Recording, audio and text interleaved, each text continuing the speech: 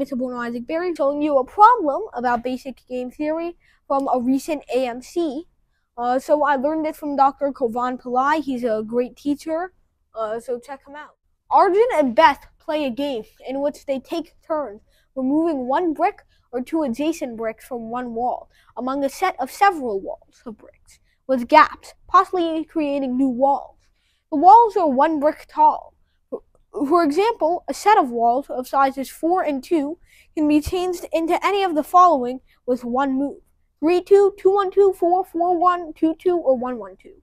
The person who takes out the last brick wins. Which of the following initial configurations guarantees that Beth wins? Arjun goes first. Alright, so first of all, let's explain what they mean over here. Sizes 4 and 2 can be changed to any of the following by one move. So, what they mean is, if we have a brick wall that looks like this, 1, 2, 3, this is 4 bricks, right? And then, this is 2 bricks, so the comma is meant to represent a gap. And here's the gap. So, the thing is, the possible configurations they talked about were 3-2, which looks like this. Another possible configuration was 2-1-2, which looks like this. Another possible configuration would be 4, which would be if they remove these 2 consecutive bricks. Another one would be 4-1 if they just removed one of these 2 bricks. Another one would be 2-2 if they removed 2 of these adjacent bricks. Oh yeah, they have to be adjacent. Or 1-1-2 if they remove these middle 2 adjacent bricks. Those are all the configurations possible from taking 1 brick out or 2 adjacent bricks out from our configuration. So, a person who takes out the last brick wins. Which of the following initial configurations guarantees the best win? So now, let's do something similar but not the same. Because in game theory, or in problem solving in general, a great thing is to first work with a smaller example. So, let's say Beth and Arjun are taking bricks out of a line of course, finite x bricks. In this case, we don't have x bricks, we have 1, 2, 3, 4, 5, 6, 7, 8 bricks. So let's see what Arjun can do. So Arjun goes first, so let's say he takes out 2 bricks. So then Beth goes next. So she's going to take out 2 bricks as well. Then what is Arjun going to do? Well, Arjun can take out Arjun can take out this brick right here, because that forces Beth to either take out this brick, which gives Arjun this win, or it forces Beth to take out these 2 bricks, which gives him the win, because he can take out this last brick. So with 8 bricks, he can easily force a win. But what about 9? Because the thing is, if Beth can mirror his movement, then she can easily get to the end. Because if Arjun makes 1 and Beth makes 2, that in total sums up to 3. If Arjun does 2 and Beth does 1, that also sums up to 3. So no matter what, Beth can always remove 3 consecutive bricks, no matter what Arjun does. And that's why we need a multiple of 3 bricks in order for Beth to force a win. Now, the nearest multiple of 3 to 8 is 9. So let's see if it works with 9 bricks. So, of course, Arjun is going to play first. Let's say he takes out this brick. Beth then takes out these 2 to mirror him. Then Arjun is like, hey, you can't do that. So Arjun takes out 2 bricks. Then Beth just takes out 1 brick. So Arjun has no clue what she's doing at this point. So he starts taking from the opposite end. He takes 2 bricks out of here, and Beth is able to take 1 brick over here, ending the game. Now, you might also ask, but wait, can't Arjun win the game with just 1 simple move? 6, 7, 8.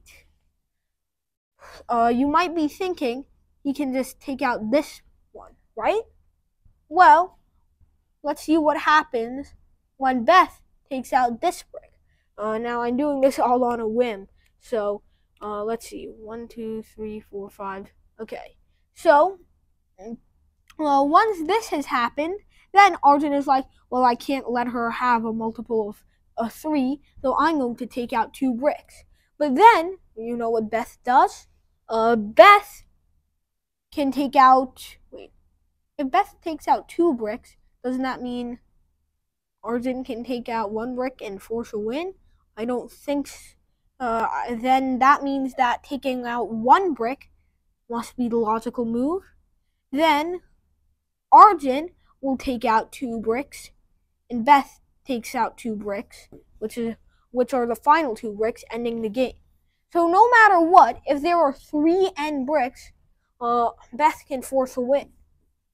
So now, let's see how many bricks there are in each configuration. This one is 8, this one is 9, this one is 10, this one is also 10, and this one is 11. Now the only multiple of 3 here is 9. But we're not done yet. We still have to check, because those two were similar, but not completely the same games. So let's try drawing our configuration here, which looks a little bit like this. 6 bricks, then a gap, then 2 bricks, then another gap, and then 1 brick. Alright, and that sums up to 9 bricks in total. So, let's say Arjun tries taking out this brick. Now, if Arjun starts taking out bricks here, then it's hopeless for Arjun, because we've already shown Beth can force a win on a chunk of 3 end blocks, except when n is 1 and Arjun goes first. If there's a chunk of 3 bricks and Arjun goes first, Arjun can easily take out this, forcing Beth to take out one of these 2, so Arjun can get the win. So we just can't let him have 3. So Arjun does not want Beth to have d6. So let's try getting him to play optimally. So let's ignore those 6 bricks and work on these 3 bricks. So Arjun at first is like, aha, I can take these 2 bricks. But then Beth takes this last brick, and then Arjun has to go first here, and he gives up. So then, what does he do next? He takes out this brick, but then Beth takes out this, and Arjun has to go first there again. So then Arjun is like, aha, you little cheeky, I can do this. Now this one is going to require a little bit of thinking, but Beth can simply go here. And then Arjun must go here. Wait, no. But that's not optimal for Beth, I think. Beth can go here, so Arjun has to go here, and that means Beth starts for d6. So let's see what happens when Beth starts. If Beth takes out 1, Arjun takes out 2. Arjun tries to do Beth's little mirroring trick, but that doesn't work anymore, because what Beth can do, he can take out this little thing, and then Arjun has no hope, because whatever brick he chooses, Beth can choose the other brick, and she can win. So that means that it's gotta be B. Thank you everybody for watching.